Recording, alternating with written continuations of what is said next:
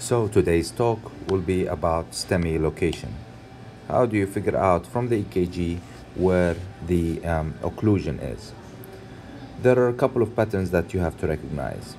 If you see the ST elevations in lead 1, AVL, V5 and V6, those correspond to the lateral leads.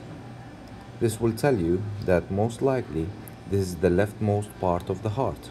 This is what we call a lateral ST elevation MI, and usually the artery that is occluded is the circumflex.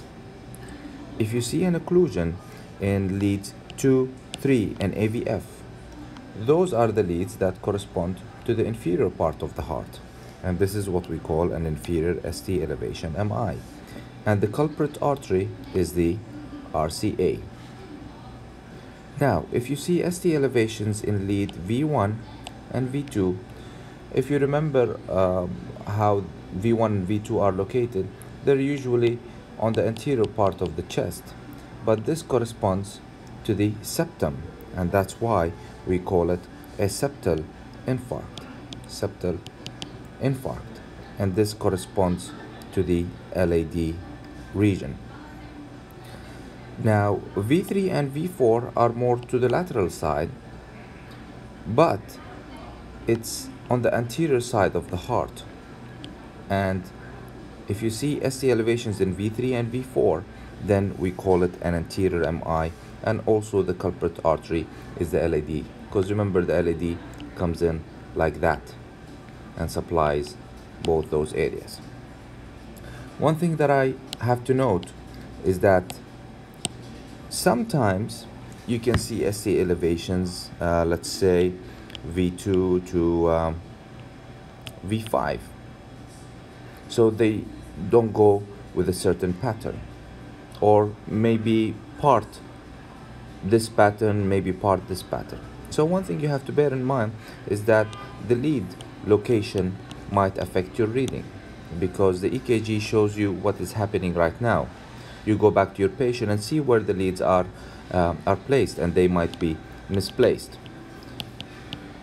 If they are not misplaced, then this means that this artery is affecting two regions, and you would call it, for example, anteroseptal. If you have, let's say, 1 AVL and then V3, V4, V5 and V6, this is what we call anterolateral.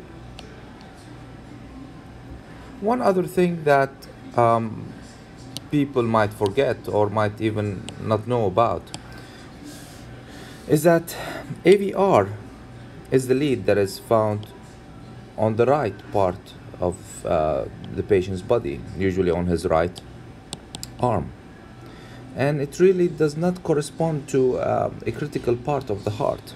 So you might see some changes in that, but physicians usually disregard it.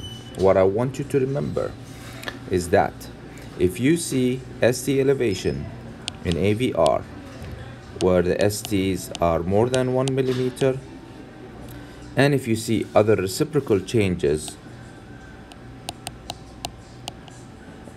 in other leads, and what I mean by that is ST depressions in the lateral leads, inferior leads, you have to remember that this might be a left main occlusion, and that's a catastrophe. Basically, you're saying that the left side of the heart, the circumflex and the LAD, are not receiving any blood. But this is not as 100% specific finding, because ST elevations in AVR can also be seen in cases where you have triple vessel disease, and it can also be seen in subendocardial ischemia. This is not as important as when you have a patient with a left main. So all what you have to do is be alert and make sure you take care of this patient, because the left main occlusion is a catastrophe.